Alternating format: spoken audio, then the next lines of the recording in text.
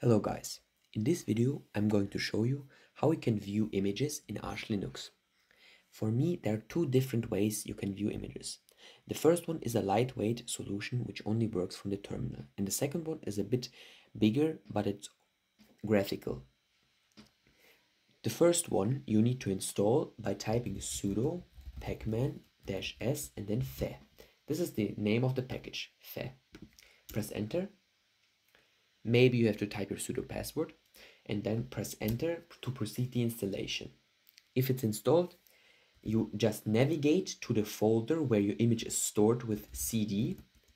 I'm already in my folder. If I list, I see my image, and to view it, you just type fe and then the name of the image. With tab button on your keyboard, you can complete the name of the file. For me, it's only one, so one click of the tab is enough to complete the image name. And now I have to just press enter and there's the image. To zoom in, you can press the up arrow on your keyboard, up and down arrow, and to zoom out, you press the down arrow.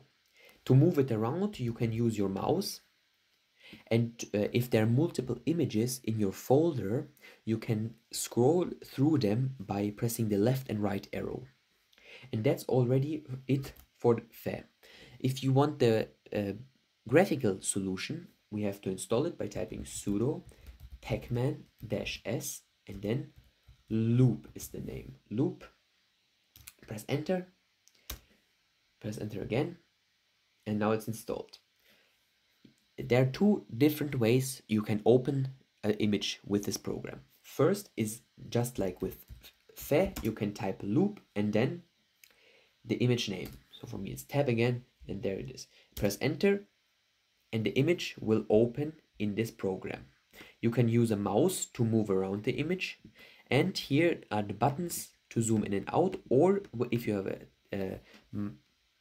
have a mouse, you can use the scroll wheel or 2 fingers on the touchpad, and you can zoom in and use your mouse to move it around. For this program, you have also a function here where you can crop the image if you want to resize it.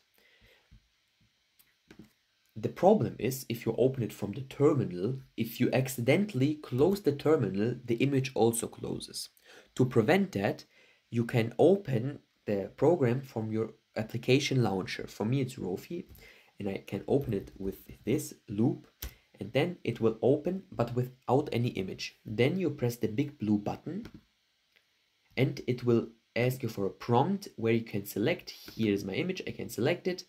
I can zoom in and I can again crop the image, and without terminal, without the risk of closing it accidentally. Here now you just close the application and that's it. Thanks for watching. This was it for this video. If it was helpful, please leave a like and subscribe. If you have any questions, you can ask them in the comments. In the recording I forgot to say that all the commands will be in the description.